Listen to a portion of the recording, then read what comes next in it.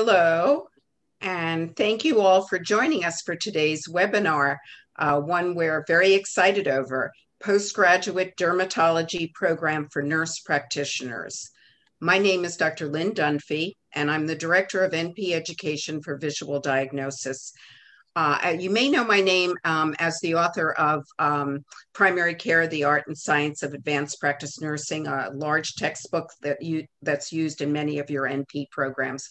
We're now finishing up the 6th edition of that. Before we get started, I'd like to share a few housekeeping notes. This webinar is being recorded and will be shared with all the registrants. We encourage questions from the audience, so please submit your questions in the Q&A box, and we'll get to as many of them as we can once the lecture is complete. We ask that you also take our survey at the end to provide feedback. Now, most of all, I'm pleased to welcome our presenters, Dr. Margaret Bobonich and Dr. Susan Bulfin.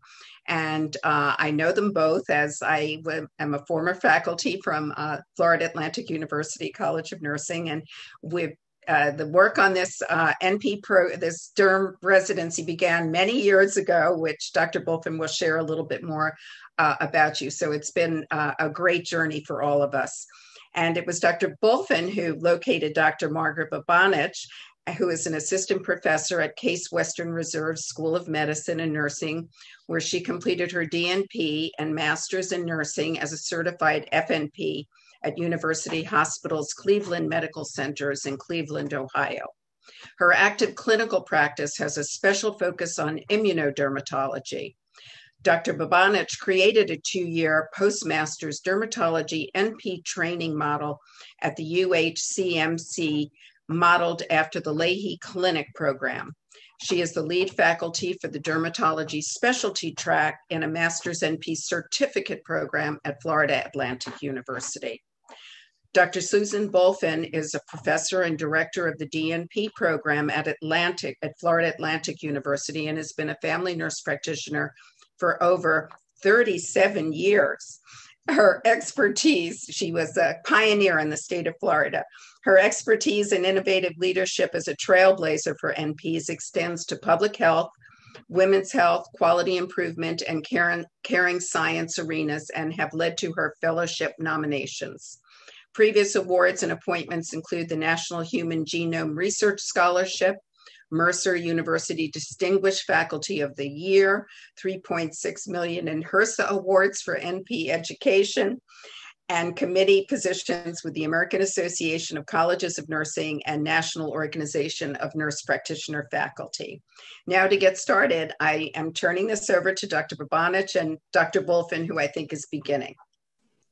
Well, thank you so much, Dr. Dunphy. It was a pleasure to work with you in the very beginning when we started just thinking about this derm program. I'm very grateful to join you, Dr. Bobonich, and the visual diagnosis team today. So I want to just talk a little bit about the birth and the very beginning of this program. We, years ago, about 6 years ago, I was approached by the FAU president who wanted to introduce me to a couple of entrepreneurs who were doing business in dermatology. And they had asked him if we could possibly create some kind of pipeline practitioner to be well trained in dermatology, because they knew there really weren't any programs like that in the country.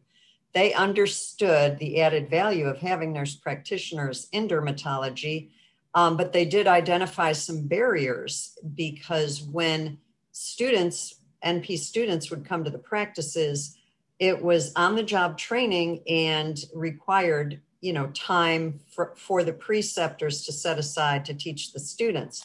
And they thought it would be more efficient and efficacious if we were to develop a program that they would already be well trained and be able to hit the ground running when they join these practices as students.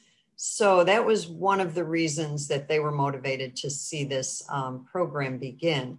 So Dr. Dunphy and I started working on it, and based on my personal knowledge, when I was in nurse practitioner school back in 1979, I did a little rotation in a dermatology practice and loved it.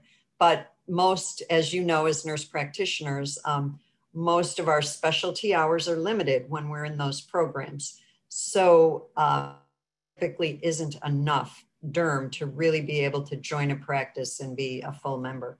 So we thought about it and we decided this would be a good program to create. So I started doing a lot of background work, and all of the things that I looked at, I really wanted to see that there was a need, that there was a genuine need for the program. And there really wasn't much written about nurse practitioners in dermatology and what would really be the evidence for it. But I did garner a few things, and I'm going to try to advance the slide here. So there was a call for structured dermatology education. The average wait times for appointments are about 32 days. And if you have Medicaid, that wait time doubles. There are obviously disparities. Only 29% of dermatologists accept Medicaid. So this results in increased access to care. That delays diagnoses, that delays treatment, which results in a higher cost and potentially fatal outcomes. So nurse practitioners and physician assistants are pretty well situated to fill the gap and provide better access to care. But unfortunately, there are very, very few really structured programs for nurse practitioners. So when they go to these practices, they lack the knowledge, skills, and competencies to really provide high quality care. In nursing, the American Nurses Credentialing Center and the American Association of Nurse Practitioners do provide advanced certification in certain specialties, such as orthopedics, emergency care, palliative care, and dermatologic care. But there is still not a whole lot available for nurses who want to sit for that exam in dermatology to really get the training and the education that they need. So having said that, nurse practitioner clinical dermatology education is sporadic and inconsistent. So knowing this, there really was a need. I tried to dig deep into what is the state of dermatology education here in our country.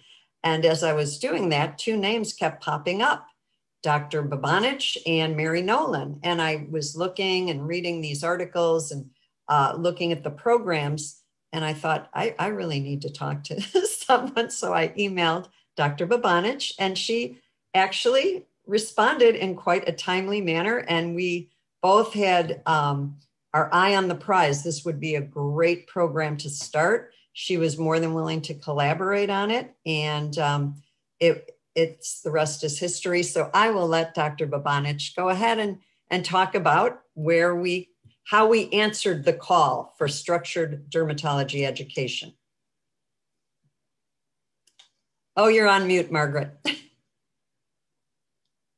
I have to at least do that once, right? Thank you, Dr. Bulfin and Dr. Dunphy. And, thank you, Visual DX, for inviting us to be here. I want to begin by, my background was, I was certified as an FNP. And one of the things that was so important was, doing dermatology, providing dermatology in primary care was awful.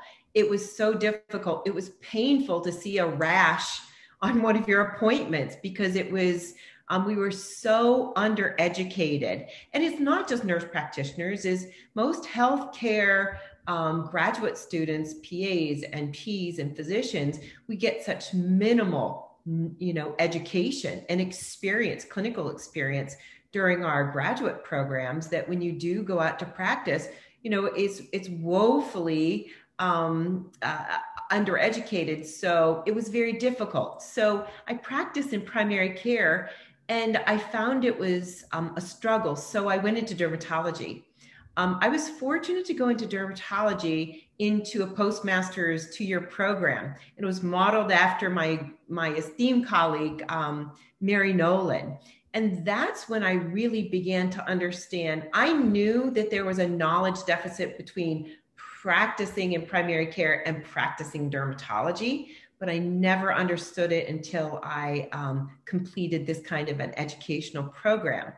So the key here is that there is a significant difference in the dermatology that we learn in our graduate program and the dermatology knowledge and skills, which basically equate to competency to become a nurse practitioner practicing or specializing in dermatology. Now, what are those competencies? They weren't just pulled out of the air. Actually, we have data that we collected. There was a Delphi study, and that's really what got the ball rolling. What is it? What knowledge and what skills and what abilities do nurse practitioners need in order to practice in dermatology? And that's data helped us.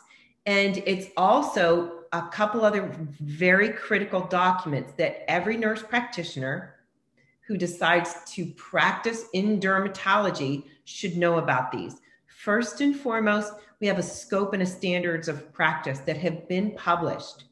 We have published competencies, and that's just not what should you know if you really want to be really good. This is entry-level competencies. And then once you've been practicing for about 2 or 3 years and you've developed that competency and that confidence, we have a dermatology certification. And it is governed by the Dermatology Nurse Practitioner Certification Board, an independent group. And that's what we do in nursing, whether you're FNP, ANP, is we rely on these specialty certifications to help validate that knowledge. So that is how we came together to develop this competency-based program at Florida Atlantic University. We do other things though. We also created milestones. Since Mary Nolan and I have at least 10 plus years in the educational part of teaching dermatology in a formal program, we understand that every nurse practitioner and every practice and every collaborator is different. And we need to establish milestones. In the first, 2 months of working in dermatology, what is the expectation? What milestones could you set to achieve? And how do you document those? So we help our students do that. One of the most important things is kind of the reality of understand this is your knowledge, and this is your confidence in your knowledge. But the reality is, for every nurse practitioner who completed our program, whether you're family, adult, women's health, we have some fundamental knowledge. But if you go into dermatology, there are thousands of dermatoses. And if you are practicing in dermatology, you need to understand that you need to be able to create a differential diagnosis, and that diagnostic accuracy is very important. So 1, you need to learn about these diagnoses. You need to 2, learn how to develop that differential. And 3, you need to understand there are so many more differentials. One of the really good axioms that we use, not just in nursing, but the PAs and the physicians in dermatology use this, is that your eyes, and remember, dermatology is a really, really visual specialty. Your eyes only see what your mind knows. So when the patient walks in with something that looks like eczema, well, based on our graduate education, it's probably eczema, atopic dermatitis. But guess what? There are a lot of things like cutaneous T-cell lymphoma or lupus erythematosus. You can't miss those. So that's why the education, the resources that we use in improving that diagnostic accuracy are very, very important. And of course, in the program, we draw from dermatology NPs, PAs, and dermatologists across the country who are experts.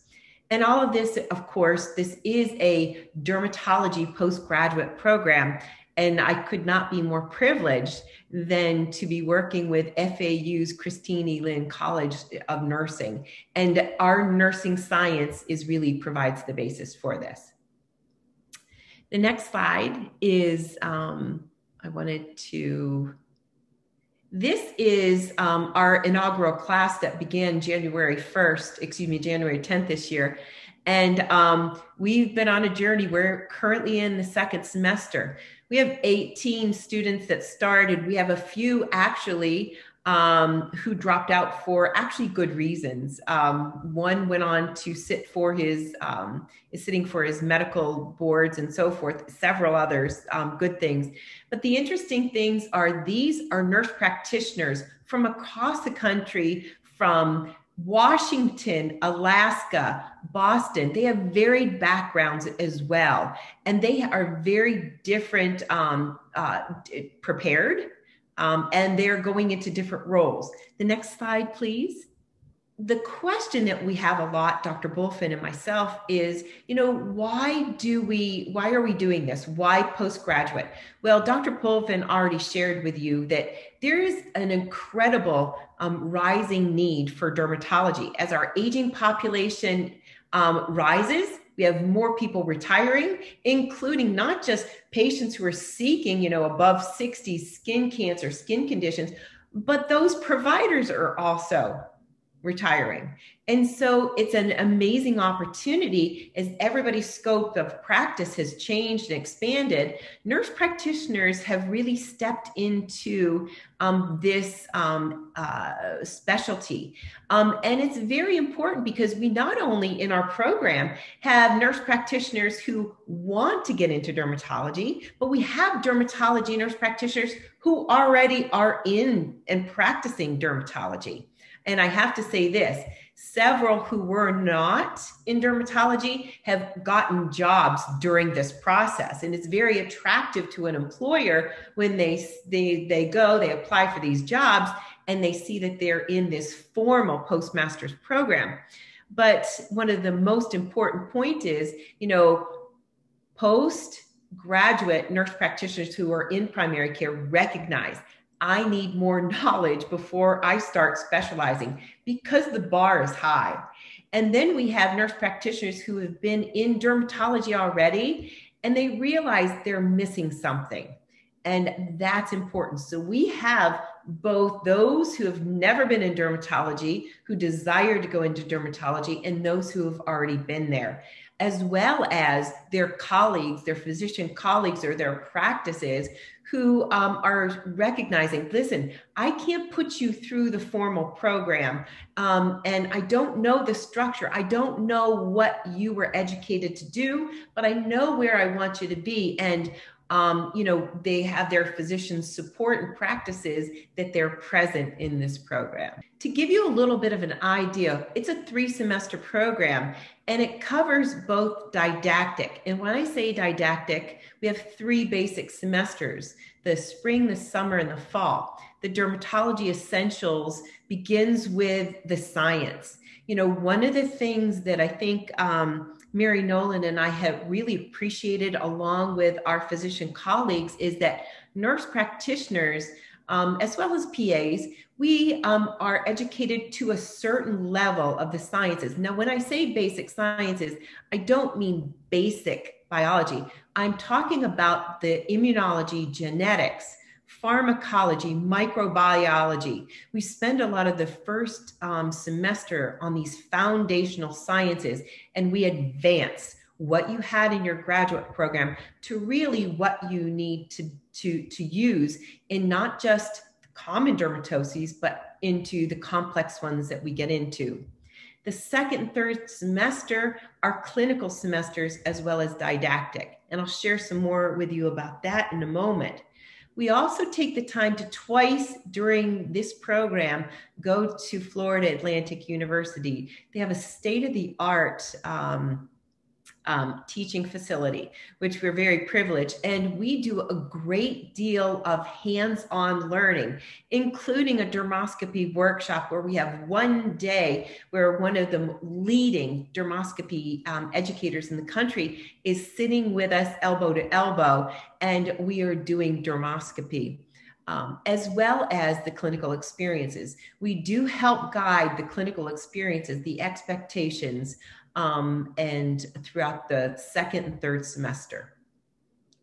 This is our students. This is also Mary Nolan, who is pretty much the mother of dermatology NP education. To give you a little meat and potatoes, I can help you understand. We have a very defined curriculum. We meet every Monday evening. And remember what I said, we have some people in Alaska and then we have people on the East Coast. So we find Monday evening at 7 to 9, a time when we all come together and we meet. And we have a didactic session, but everybody in the program works. So there's always occasions, whether it's work or life or other things that happen. So we record these didactic sessions, and it's a great deal of interchange during those sessions. So that's where we do PowerPoints. We have grand rounds. And the important thing is during these didactics, as well as throughout the second and third semester during the clinical, we provide resources. As students at FAU, we have the library access. And in the library access, we have ebooks that are everything from dermatopathology to pediatric dermatology and so forth. And you have access to that. Another resource that is absolutely invaluable is that we provide our students with a subscription for the program to Visual DX. And this is absolutely fundamental. And the reason why is because when you first start in dermatology, remember what I said, is that you're learning morphology, but there's thousands of these dermatoses. So the important thing is you have to understand, if we begin to build that differential, they're using this software program and this application, not just during the didactics, not just during grand rounds, but when they go out to clinical, they begin to build their differential diagnosis so they can become more aware and routine and have knowledge and access to those dermatoses that they've never heard of, or maybe they've never seen, but they are not to be missed. I mentioned the first semester we're steeped in our advanced sciences. Our second, we begin in clinical. We are talking about most of the common dermatoses, and then we advance into more complex pharmacology and skin conditions. Guidance, we provide guidance for all the clinical sites. We do not find your clinical site for you, but we have made a lot of networking to assist our students to help them match up with the right providers. We also help our students and actually do a great deal to get them into national dermatology conferences at no cost. We have great colleagues out there who've been kind and really appreciate what the FAU students have and are becoming. And then we help them with a learning plan, because even when you're done with the FAU program, you'll have about 500 hours of clinical experience. And then you'll go into your practice and you will continue to amass those clinical experience. That you'll take, and you'll take those hours and build towards your dermatology certification. And that is important, because remember what I said, that's the validation of your nursing knowledge. And so that requires about 3,000 hours. So at least the program is about 500, and that would contribute toward it. So this is our Monday night, and it's very lively. One of the things that we got a great deal of feedback on was that the networking is so important, not just during this didactic sessions, but in Florida. I can tell you that One of our students was in the running for a new dermatology position, along with about 250 other nurse practitioners and PAs, and she was accepted as the one. So I think this is really, really important to know. As I mentioned, we Zoom from across the country, but we do go to campus in Florida. Everybody goes back to their home state. I'm answering a question that I just saw pop up. Everybody goes back to their home state where you will do your clinical hours. So you do have to be licensed as a nurse practitioner in that home state. I can go ahead and cover the eligibility. Thank you, Dr. Bobonich. That was great. So if you are considering this program, I just want to tell you a little bit more about what we require and how to go about applying. You must be a nationally certified nurse practitioner, either family, adult gero, pediatric, or women's health. You might be able to begin the program if you haven't yet finished your master's or your last semester of your DNP program, and you still need to sit for boards. We will consider allowing you to start, but you won't be able to do any clinical, obviously, until you gain your license, your national certification as a nurse practitioner. We do require 2 letters of recommendation from healthcare colleagues or supervisors. Joe Latito helps us. He's coordinates the program, and he is very helpful. So that's his email address right there. I'm sure you're wondering what the cost is. The first 2 semesters are each $4,000, and the last semester is $6,000. There are 2 labs, and the lab fee for each is $175. The classes are conducted online through the Canvas system with regularly scheduled live meetings. Some of the live meetings are typically on Monday nights in the spring. I think in the summer, they're not every Monday. They give you a little time off, but in the fall, again, they're every Monday. So there are 2 skills labs. The first one is in the summer, and the second one is in the fall. The dates have been like around May and September. The class for the next cohort will start January of 2022. And if you have any specific questions about the educational content, the certification, or any dermatology questions, you can email Dr. Bobonich. Any application or registration enrollment questions, you would contact Joe Latito. So that pretty much concludes what the requirements are to apply. We do conduct interviews, Zoom interviews with each candidate. It's competitive, and we have space for approximately 25 to 30 students. So yeah, we will be looking at applications and interviewing this fall for the next class that starts in January. Okay, so now I'd like to open it up for any questions you might have. I want to thank both Margaret Bobonich and Dr. Bulfin very much for this presentation, and it's very, very insightful. We have some time for some questions, and there are some in the Q&A box, which will start. There was one about having a Florida license, but I think that's already been clarified, correct? Sue, any comments on that? Right. It just has to be national certification, and your license can be in whatever state where you're going to practice.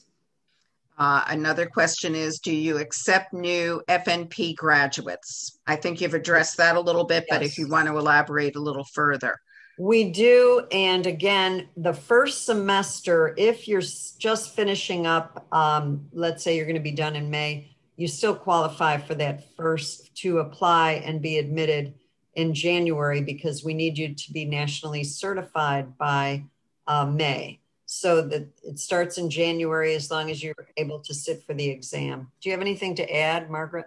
Actually, I think sometimes it's really nice to have a new graduate. You don't have to unlearn bad habits, quite honestly. So yes, we do welcome new graduates as long as you've got your license and you're ready to go. Because the truth is, a lot of new graduates are being hired straight out of either NP programs or PA programs, and so more and more they're being tapped.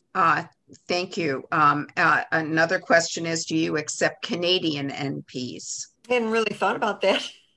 Well, working through it, the truth is that, we don't govern over your clinical. And if you go back and do your clinical in Canada, it's not going to change what we teach you, not at all. The only caveat that I can think of is you will get CEs for your attendance. And I think Canada accepts the United States CEs. So, Okay. Sue, what do you think? Yeah, if your Board of Nursing in Canada, wherever you're from, will accept it, I forgot to go over the first and second semesters are each 40, and then the last one is 60. So you'll have 140 continuing education credits. And I know it works in Canada, but we probably could accept you. I'd have to just verify that with FA. But I don't see a problem because we do have students from other countries in our nursing program. So I think it would probably work. I would think so too, Sue. I mean, for some of you, like the questions about the Florida license, I mean, this kind of program is under a different set of rubrics, so to speak, than the regular state tuition programs. Right. So there's a lot of flexibility, I would say, from what my understanding of it is. Is that correct? I agree. Yes. And the next question is, how long are their labs, and when you're attending them and stuff? And in terms of the presentation, I had a few questions about that myself. If you could explain a little bit more about like the hands-on labs, how they're done and what you do there, and do they get help getting set up someplace to stay in Boca or anything like that? So, we've had a great deal of support from FAU. And so we organize the schedule. Most people come in the night before. We have a full day. In the spring, it's a full 2-day. In the fall, it's 2.5 days. And everybody, there's lots of local hotels. We don't require that you stay any place specifically because some people want to use their points and so forth. So we provide the structure for it, but your getting there is up to you. Second question that you asked, Lynn, is what do we do there? So we have an entire curriculum set out. We do cryotherapy, we do biopsies, we do skin exams, so we do a lot of the suturing. And suturing, yes.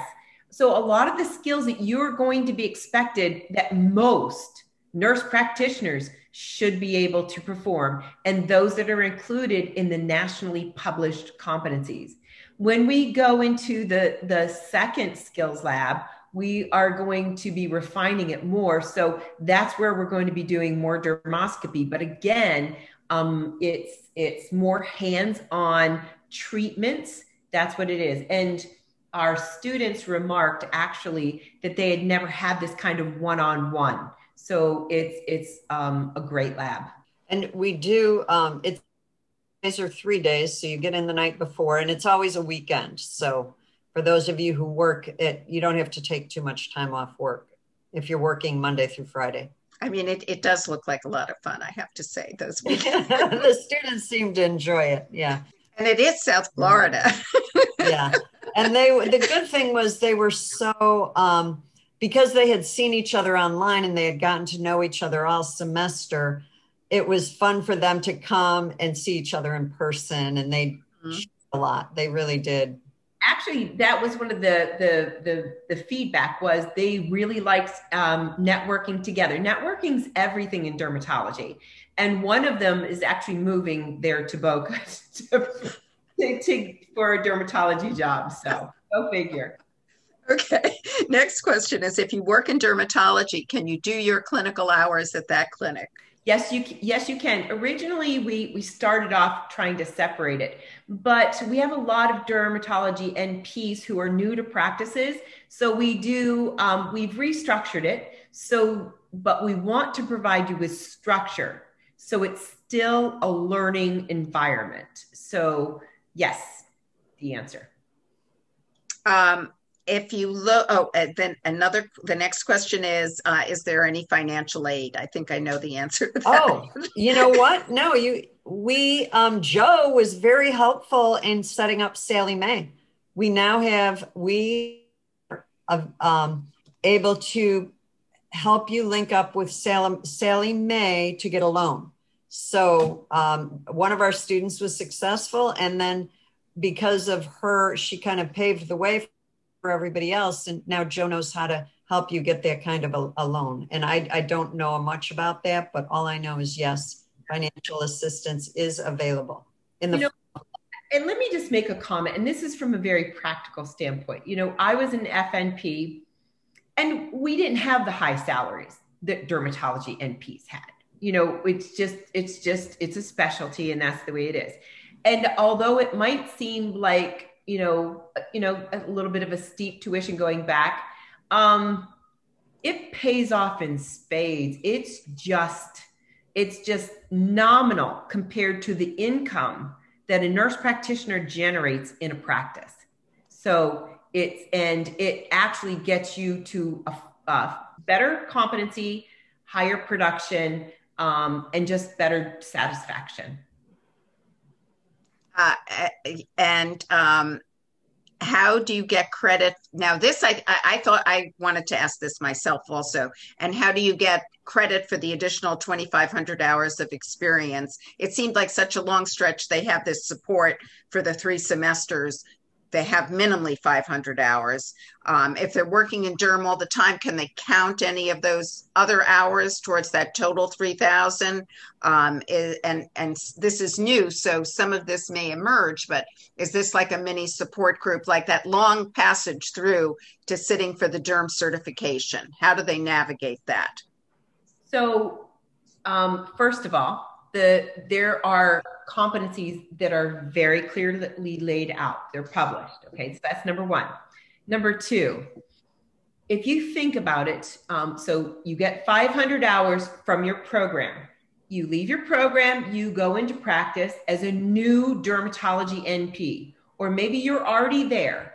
So as you start to practice, you are not going to be ready to sit for certification in dermatology right away.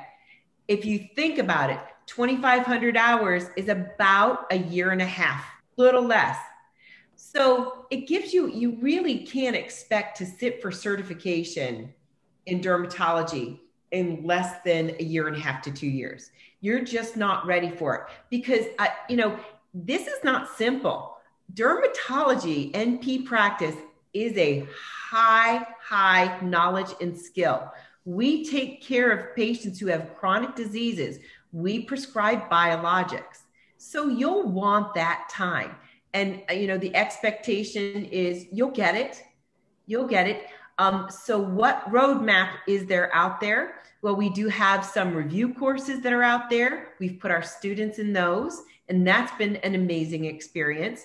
We have 2 professional organizations that are out there that support their members, the Dermatology Nurses Association that has the Nurse Practitioner Society, and we have the Society for Dermatology NPs.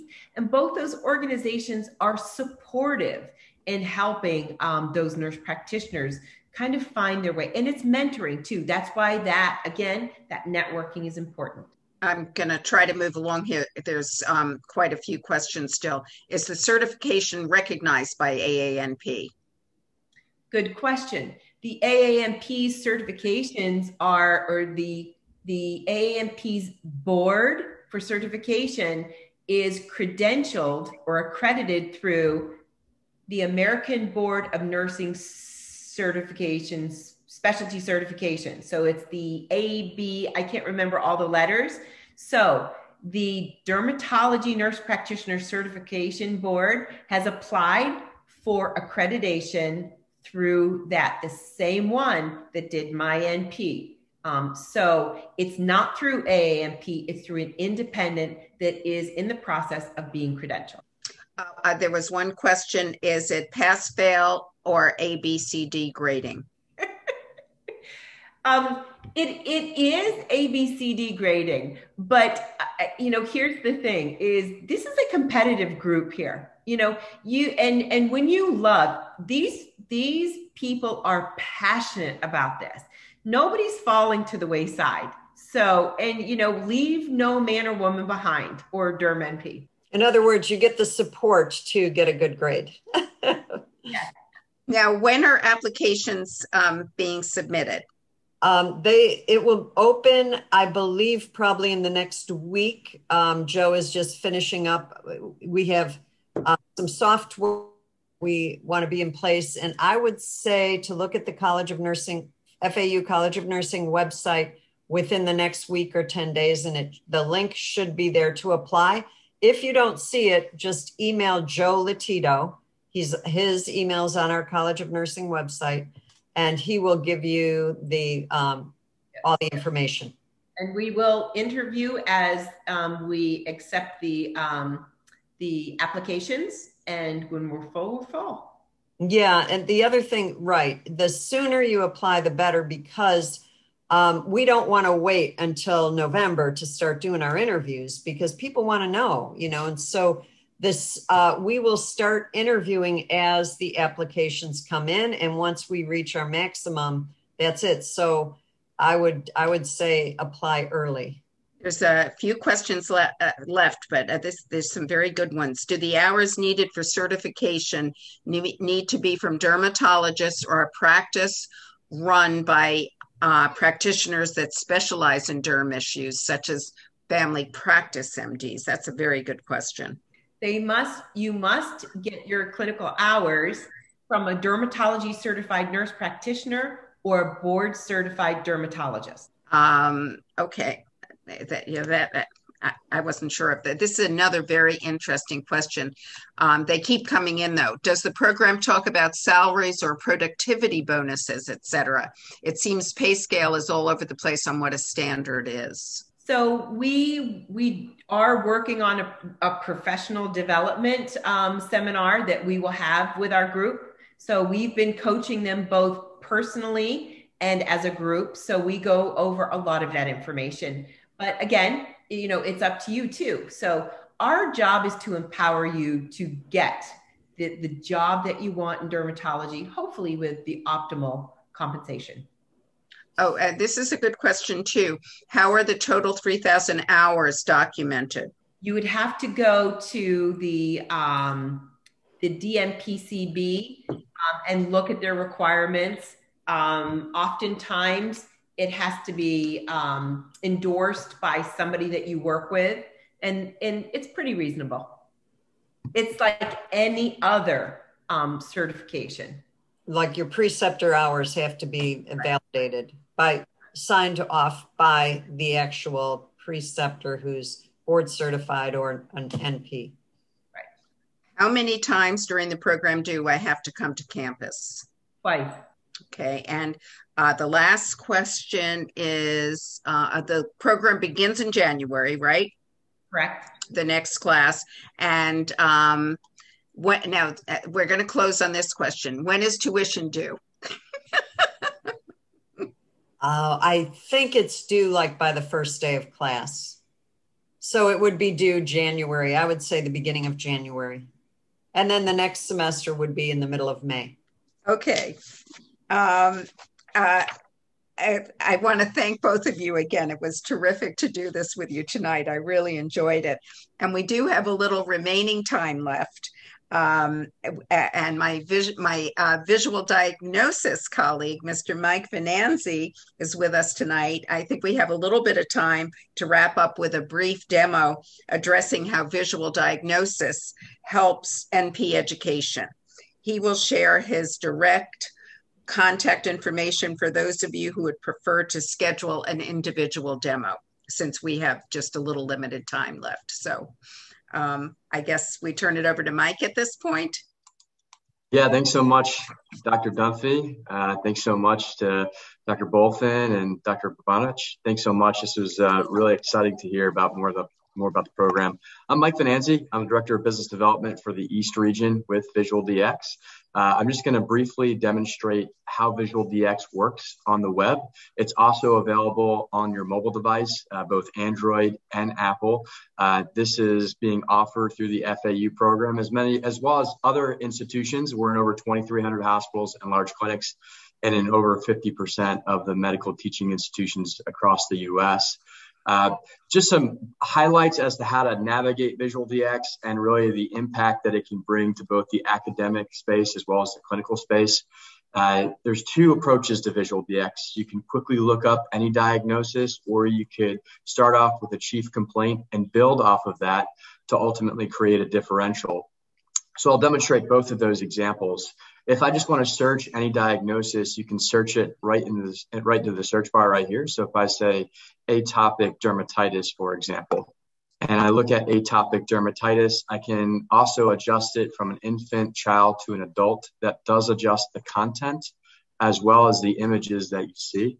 But what you're going to get is a brief synopsis, really written in paragraph form, intended to be used right at the point of care. You have your billing codes, things to look for. We also highlight the impact of skin of color and clinical presentation on many of the dermatological diseases that we list in Visual DX. Diagnostic pearls, you have the textbook differential diagnosis and pitfall section with the hyperlinks. So you can easily go back and forth between each diagnosis. Best tests, how to manage it, and then your therapy options. I do want to point out this is not like a wiki model. Not anyone could just post something and tell you what they think it is. All of the content, all of the images that you see here do go through a very strict review process.